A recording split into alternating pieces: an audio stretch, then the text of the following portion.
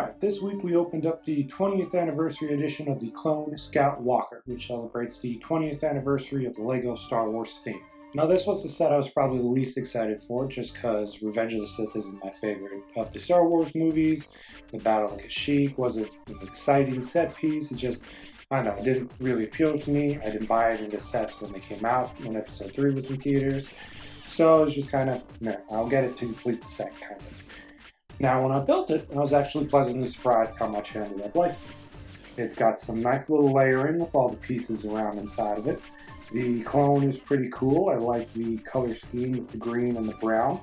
Works well when you're fighting in the forest alongside the Wookiees. There's also only 2 stickers in the entire set, which is a vast improvement over the previous 2 sets, which had a large number of stickers. And then really my only complaint with the set is this blue pins that hold these 2 pieces together. I don't know why LEGO hasn't done them in black or dark gray or gray, just something that's not as distracting. You would think by now they would have fixed that problem, but they haven't. Other than that, it's a nifty little model, and I really like it. You also get a Wookiee warrior, not Chewbacca, which I thought was for the longest time until I actually bought the set and looked at it closer.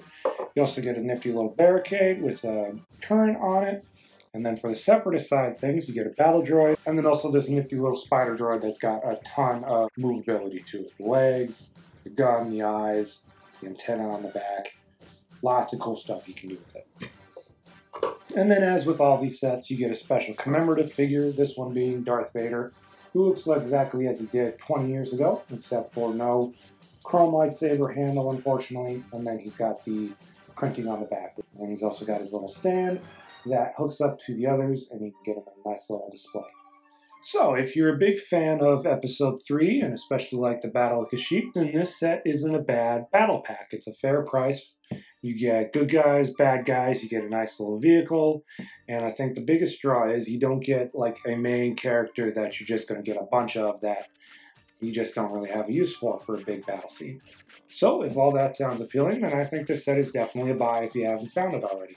It's probably going to start getting marked down pretty soon, which is what I'm still hoping to come across for the Slave One. I'm just not sure if I'm going to be able to do it yet. However, not the next video, but the video after, I will be opening and building the Snowspeeder 20th Anniversary Edition set, so stay tuned for that. The next video is going to be an action figure unboxing, so until then, stay safe, happy hunting.